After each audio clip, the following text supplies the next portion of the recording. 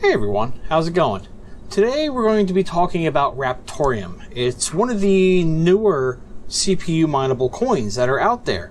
It actually only hit mainnet February of 2021, if you're watching this in the future. But either which way, it's already profitable. And it has a heck of a following. They're already throwing themselves onto different exchanges. They haven't got the main exchanges yet, but they're getting there, and they're putting a lot of effort into building it. So I want to take a look at this today for you guys and how to mine it using HiveOS. So first, we're on their main website right here, and like any other coin, you need to get a wallet. So for a wallet, go to downloads right on their webpage, right here, raptoreum.com, not org, com. Downloads, and it will take you to their GitHub page, which has their wallets on here. And it depends upon if you're running Windows or macOS or Linux. So just download whichever one you want. It's very similar in style if you've ever used the stock one for Ravencoin. It's basically the same style.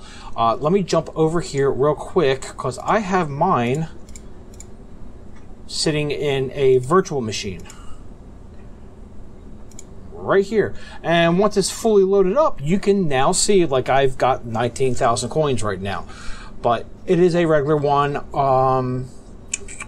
Transactions, and it looks literally spitting image of what the Ravencoin wallet is. It's just redone for Raptoreum.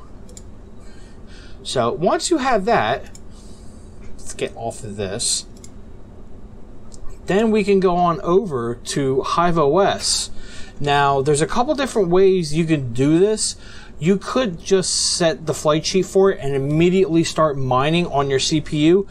That's not the best option when it comes to Raptoreum. They have the ability to specifically tune your miner to the CPU that you actually have. Because remember, Silicon Lottery actually does have an effect on this algorithm. And this algorithm, speaking of which, called Ghostwriter, it is actually sort of on the same lines of how ProgPow and Kapow has multiple algorithms built into it. It's not based off of that. It's actually based off of a bunch of the kryptonite algorithms, and it bounces around. I'm sure it's not randomly, but it bounces around, and that's one of their ways of being ASIC resistant and keeping it just CPU only. So it's kind of hard to nail down an average hash rate. You can technically see it if you let it run for 12 hours in the miner screen itself, the log file, and it will tell you an average, but it's not cut and dry like Ethereum mining, where, okay, a 1660 Super gets 31.5 mega hash and it bounces around maybe 0.1 mega hash. Now, this does fluctuate from, like, I got a 3900X running at 3.8 gigahertz, 1 volt, no PBO, nothing else like that, just full on 3.8 gigahertz, go at it. It'll bounce anywhere between 1 kilohash to, I've seen it as high as 4 at spike, up to 4. I average around 3 kilohash with that CPU. So with that said, let's go look at the flight sheet. Ignore the first half here, because I do have a 3060 on this rig, and that is dual mining Raven and Zilliqa. What we want to look at is the Raptoreum part of the miner sheet, which is right here. And let's go to edit, and which is right here. So your coin, RTM, your wallet, add in your RTM wallet address. Pool, configure in miner, because I am using a different pool. It's not in HiveOS yet. And here's the miner you actually want to use, CPU miner-opt. Now we gotta go into setup miner config and make sure it's a Ghostwriter RTM algorithm. Here's the one thing, miner fork, you have to do GR. That is the one that is set up specifically for Ghostwriter. Normally it'll go to the, like, nothing or CPU power or something else. Make sure you get GR, otherwise it won't work. Wallet.worker name in here, Stratum. Now see, I'm using rpool, so I had to manually add it in here. config override. This is where you want to add your threads. Now, my CPU, a 3900X, has 12 cores and 24 threads. Never set the full 24. You always want to leave 1 or 2 threads available. This way it can handle GPU mining like it is in the background, the regular operating system information that's constantly being transferred back there. It doesn't bottleneck the whole system. So I run it at 22 threads on this CPU. Now, donation 0, don't worry, I'm not cheating them out of money. It's just the easiest way to set it.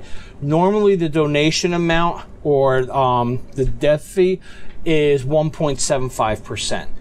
The lowest it can go is 1.25%.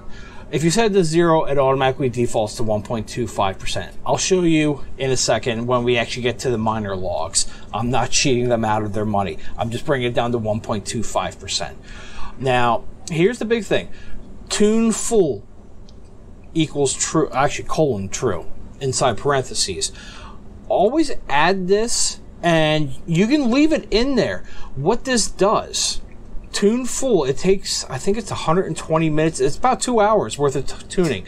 It will run in the background. And again, I will show this to you in a second here when we apply this flight sheet and we start over again, because it's actually currently tuning as I'm recording right now. I'm going to restart it. But this tuning, it doesn't actually put any hash rate out to your pool for the first 2 hours. And it's only once. And it's trying to find the best optimization so you can get the highest hash rate. So it's worth it to spend the 2 hours and get it fully optimized, after which it saves a file onto your hard drive, and every successive time that you restart the miner, it will see that file and just immediately pull that information and start mining to your pool of choice. So with that said, let me cancel out of here and let's go and restart the miner first.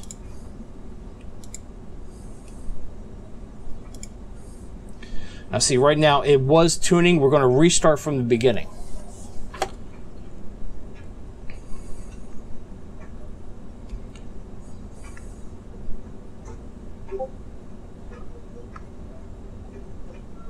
See right here, it says could not load tune config file. It's because it doesn't exist yet. So now, since we set that tune to full, it's going to do a full tuning.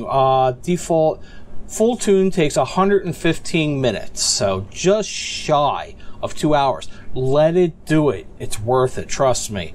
Once it's in there, you can see MSR, Ryzen 1, Zen 2 architecture, and I'm using 22 out of 24 threads. So right now, it's going to test each one of those little algorithms that are in the Ghost Rider main algorithm, and it's going to find which one's the fastest. Once it's done, it will start mining.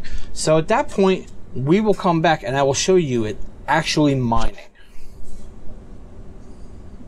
Oh, and the other thing I want to show you too, before we get too far here, setting the minimum donation fee of 1.25%.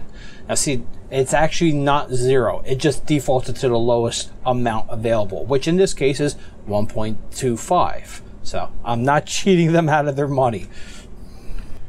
And just in case you're trying to figure out how to get to your receive address to put into HiveOS for your Raptoreum wallet, just go File, Receiving Addresses. There you go. You use one of those 2 addresses, or you can add more addresses. So real easy. That's where you get them. Okay, so it's been 2 hours. We can actually see it's mining to a pool now. It has finished the tuning phase for it. So if I go over to Shell in a Box, and we can see here 3.3 kilohashes a second, and down here 2.8 kilohashes a second. You can see it bounces around. It's just the way that the algorithm works with Ghost Rider. So what I want to do now is actually restart the miner so we can see the beginning of it, and to show you, you can leave that full tune in your argument in your flight sheet and it doesn't do anything now. So let me go up here, and where is it? Miner. Restart the miner. Let's shoot over here and wait for a few seconds for it to take effect. There's a Control C. And And here it is restarting, and right here, tune config loaded successfully. So now it won't go through another 2 hours of tuning. It goes like that. It's immediate. We're back to our 1.25 for the dev fee, and we are mining. Everything's perfectly fine. That's all it takes to really start mining Raptoreum. Now, I am by no means an expert in Raptoreum, so down in the video description below, I will also put a link here for the Raptoreum Discord server. These people know Raptoreum in and out. So if after watching my video, you can't get it to work for some reason, you can try asking me over at the Mining Misfit Discord, but the true authority will be right here on their own Discord. So thanks for watching, thumbs up please, and I will see you on the next video.